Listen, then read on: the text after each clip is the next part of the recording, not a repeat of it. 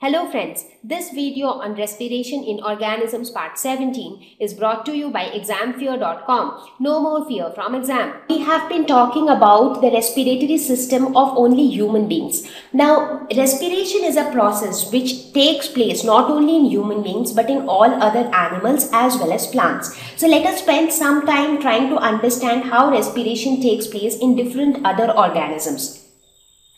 So respiration is a process which is common to both plants as well as animals, but it happens in a little different way in case of plants. But in animals, the basic concept remains the same, just that based upon different structures of different animals, different specialized organs are present for respiration. For example, in human beings, we have lungs, which are like the primary organ for respiration, and then you have other respiratory organs like nostrils, nasal cavity, pharynx, etc.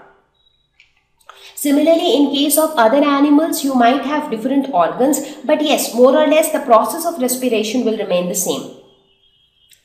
So respiration is a process common to both plants and animals. So let us look at respiration in some aquatic animals. So one excellent example of aquatic animals could be fishes. So fishes, they stay in water, so they actually need to breathe in oxygen which is present in dissolved form in water. So water contains oxygen.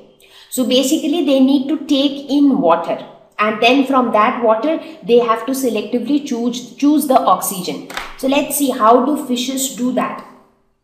Now, it has been observed that the rate of breathing of aquatic animals is higher than the terrestrial ones. Terrestrial animals are those which live on land. For example, human beings are terrestrial animals.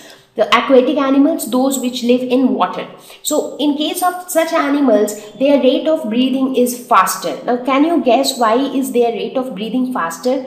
That is because the amount of oxygen which is present in the air, the percentage of oxygen is in air is much more than the percentage of oxygen which is present in water. So since very less amount of oxygen is present in water, so in order to get sufficient oxygen, you really need to breathe faster, so that you can inhale more number of times to take in more amount of oxygen. So that is why aquatic animals have faster breathing rate. Now, what are the specialized organs that they have for respiration? So fishes have gills which helps in absorption of oxygen. This is interesting and important as well. Now, they do not have lungs like we human beings have. Instead, they have gills. So what do these gills do, and why don't they have lungs? That's because, you see, when you look at the structure of lungs, it is only capable of taking in air.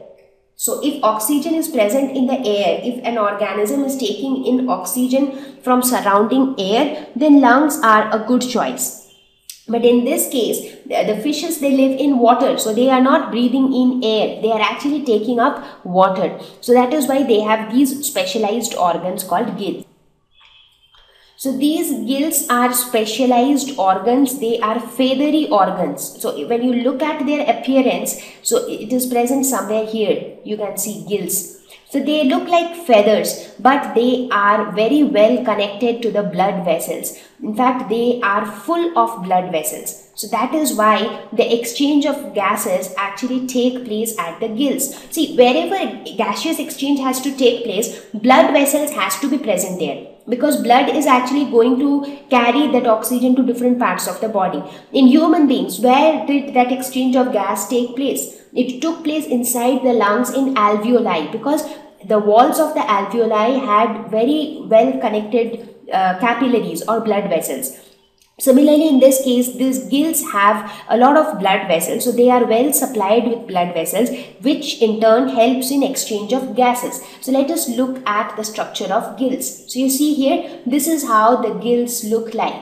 So you have gill filaments here, and you have these are called gill arcs, and these are the gill breakers. So we are not getting into the detail of the structure of gill, but this is how the gills look like. So whenever if you observe the movement of a fish, you'll see there this part, it continuously keeps moving. It continuously keeps making a kind of movement, kind of vibrating.